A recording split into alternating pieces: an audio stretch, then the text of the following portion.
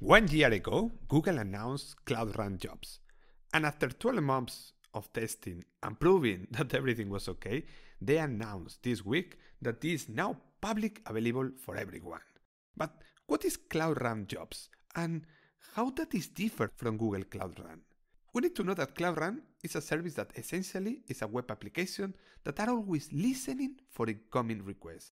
So those are commonly known as a call in this context.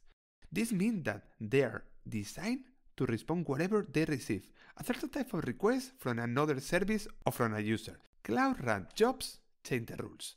For instance, they don't need to be web application, and even better, those jobs are not listening, and as soon as these jobs are executed, they are done.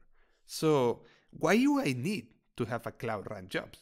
I can imagine many reasons, but imagine one. Imagine that you have a web application where we upload a video file that we want to convert. For example, like YouTube is doing, you add a file and this video is converted in different sizes.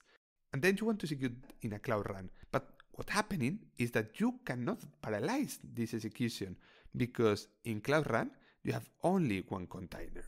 So then what can you do? What you can do is you can call from Cloud Run and a different number of Cloud Run jobs. For example, imagine a number 100 that each one is going to take a part of this video and is going to work making different sizes. The main question, how can I do that? We have two main variables. One that is called Cloud Run Task Index, that is going to tell to us the job index execution, and the second one that is called Cloud Run Task Count, that always specify the number of execution that we have. For example, 100.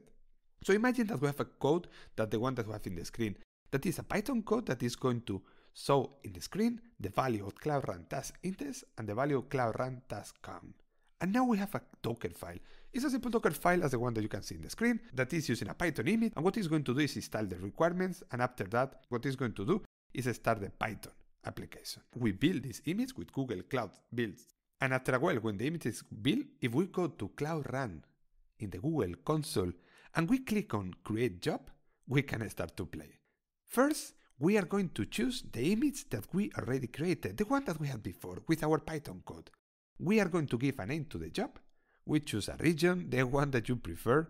And at this point, we're going to specify how many parallel jobs we want to run. In my case, it's going to be 10, but could be 100, could be 1000. We are not going to change more options, but as you can see, you have many options similar to Cloud Run. There is some information that is better to know. There is a maximum of 1000 jobs in parallel, 200 per CPU with 2 gigs. So if you want to execute 1000 jobs, you are going to need at least 5 CPUs and 10 gigs. Now, when we click on Create, we end up in a job that has 2 options to be executed. We can either create a scheduler that will specify when it's going to be executed, or we execute the job manually, which is what we are going to do now. When we click on Execute, after a second, the job appears and starts to be executed. When all this is complete, as you can see in the screen, we can view all the log. And here we find the 2 variables that we used previously, where Cloud Run Task Index will be an incremental from 1 to 10, as you see here, and Cloud Run Task Count is going to be always 10. In my case, I can find many uses for Cloud Run jobs, and I hope that you can do that too. I hope that you liked the video, and please don't forget to click on like, subscribe for more updates, and see you next time. Infrastructure is well set and maintained?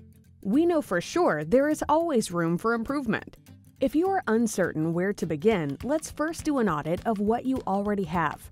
We will review your setup from every angle: performance, cost, security, high availability, automation, and provide you with a detailed roadmap of which direction your infrastructure should go, generate concrete tasks for you to implement, or even take on your infra entirely, if you let us, of course.